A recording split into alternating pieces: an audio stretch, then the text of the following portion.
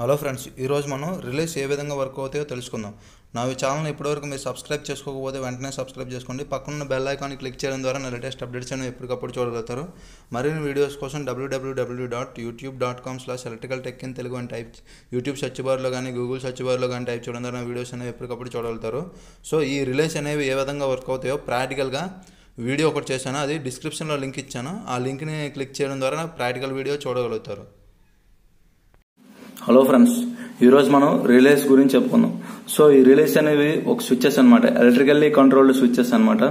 So దీన్ని ఎక్కడ ఎక్కువగా యూజ్ చేస్తారంటే ఆటోమేషన్ సర్క్యూట్స్ లో ఎక్కువగా యూజ్ చేస్తారు. దాంతోపాటు ప్రొటెక్షన్ పర్పస్ యూజ్ చేస్తారు. ఇంకా స్మాల్ స్కేల్ ఆటోమేషన్ సర్క్యూట్స్ లో అంటే చిన్న చిన్న ప్రాజెక్ట్స్ లో యూజ్ చేస్తారు. చూసారు కదా, ఎలాంటి వాటిలో చిన్న చిన్న ప్రాజెక్ట్స్ లో కూడా యూజ్ చేస్తారు. సో దీని యొక్క మాక్సిమం రేంజ్ కెపాసిటీ ఎంత అంటే 20 amps అనమాట. 20 amps కంటే ఎక్కువ ఏవైతే ఎక్కువ ఉంటాయో వీటి బదులు కాంటాక్టర్స్ ని యూజ్ చేస్తారనమాట. సో దీని యొక్క మాక్సిమం రేటింగ్ కెపాసిటీ వచ్చేసి 20 amps అనమాట. సో ఇవి డిఫరెంట్ టైప్స్ ఆఫ్ వోల్టేజెస్ తో నడుస్తాయి. ఇది 230 volts, ఇది 24 volts, ఇది 12 volts రిలే.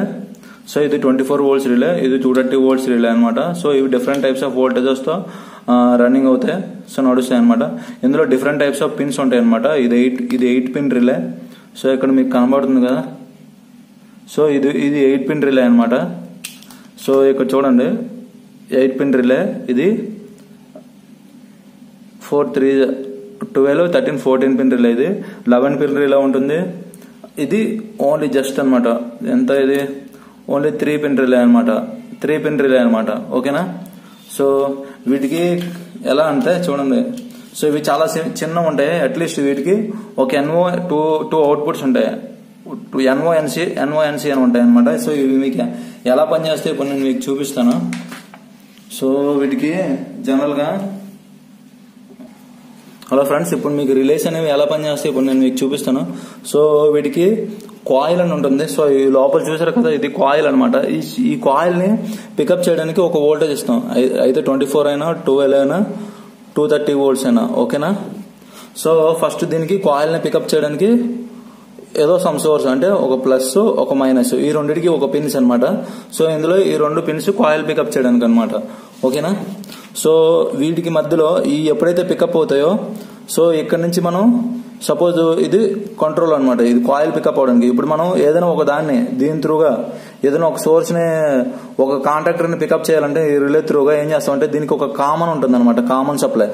సో ఈ కామన్ సప్లై నుంచి NO NC అని ఉంటాయి అనమాట. సో ఇందులో చూసారు కదా, ఇది 3 pin అనమాట. చూడండి, ఇదిగోండి, ఇది 3 pin. ఈ గ్రౌండ్ వదిలేయండి, గ్రౌండ్ కాదు, ఇది 3 pin అనమాట. సో ఇందులో ఒకటి కామన్ ఉంటుంది. సో ఈ కామన్ సప్లైకి ఇస్తే ఈ సప్లై అనేది ఇందులో ఎప్పుడైతే రిలే అనేది యాక్ట్ అవుతుందో ఇందులో ఒకటి NO అయితే ఒకటి NC అవుతుంది అనమాట. ఎప్పుడు ఆఫ్ అయిపోతుందో NO కాస్త NC అయింది, NC కాస్త NO అయింది అనమాట, అలా అనమాట.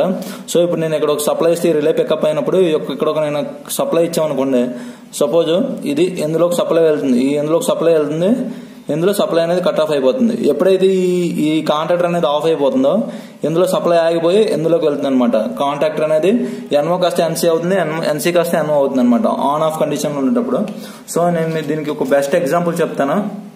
సో ఇది ఒక వాటర్ లెవెల్ ట్యాంక్ అనమాట. ఆటోమేటిక్ గా ఎలా ఆన్ ఆఫ్ అవుతుంది అని దాని గురించి చెప్తాను. ఇందులో మనం హై లెవెల్ సెన్సార్, లో లెవెల్ సెన్సార్ వాడుతాం.